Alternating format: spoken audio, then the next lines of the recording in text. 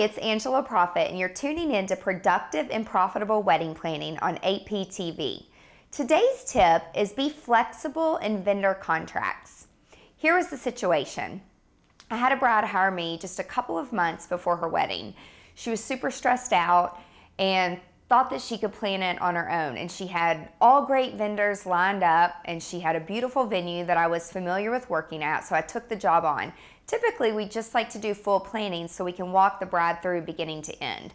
But I decided to take it on. We didn't have an event that weekend, so I thought it was meant to be. So we started to get into the process. I was reviewing all of her vendor contracts, and again, the stress was really getting to her. And so unfortunately, the outcome was the wedding was called off. I really didn't even get to know the groom, or I can't even remember if I got to meet the groom.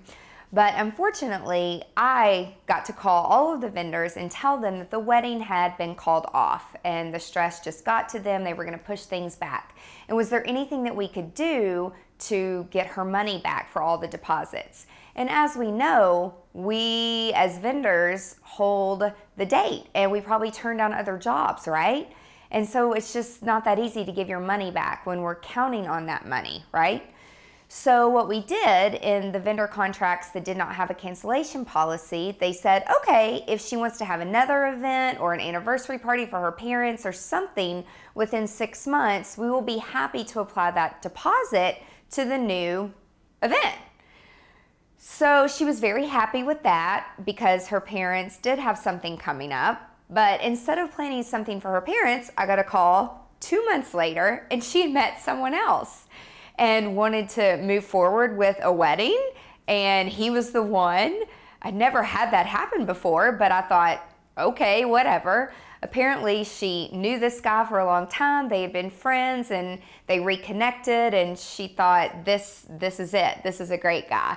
And this was years ago, so they're still married today. They have 2 kids, and they're doing great. And I'm glad that they reconnected. We had a stress-free wedding, and I think that it all had to do with the groom, and she wasn't with the right person to begin with, and I'm so happy that she reconnected and found the right person for her. So at the end of the day, make sure that your vendors have some flexibility in their contracts. Did you like this video?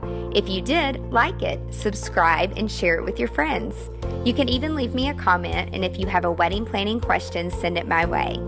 If you want even more great resources to create a productive and profitable wedding planning business, plus some email updates from me that I only talk about in my email, come on over to my website, angelaprofit.com, and be sure to sign up for email updates. Thank you so much for tuning in to Productive and Profitable Wedding Planning on APTV.